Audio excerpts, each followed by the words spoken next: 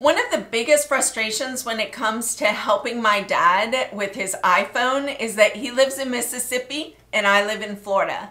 So it's very frustrating because he can't explain to me or show me what's going on with his iPhone. So I figured I'd jump on here and do a quick video tutorial to show him how he can record his iPhone screen and then send it to me.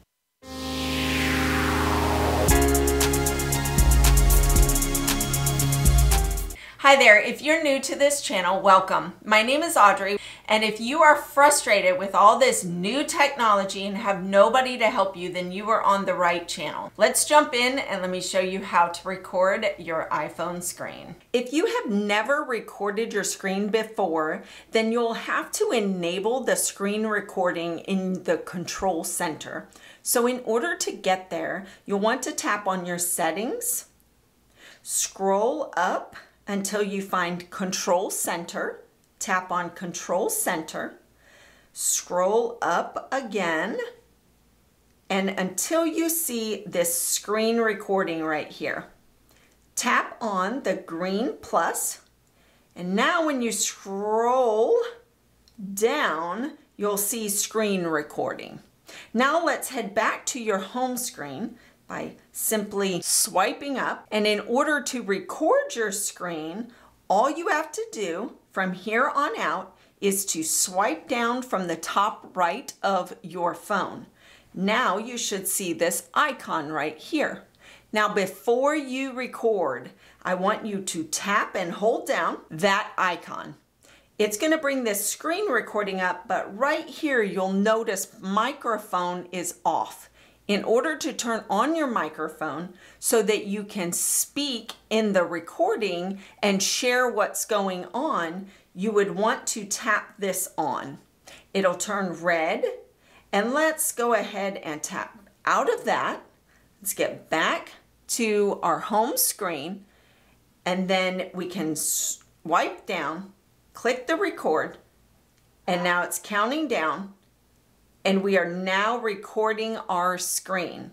Now you'll know that you're recording the screen by up here in the top left. It has this red circle in it with what time it is. Now let's say my dad is having a problem with his Facebook. So what he can do is he's recording the screen for me and he says, Audrey, I go to my Facebook account and I'm looking and I get this notification and I don't know what to do from here.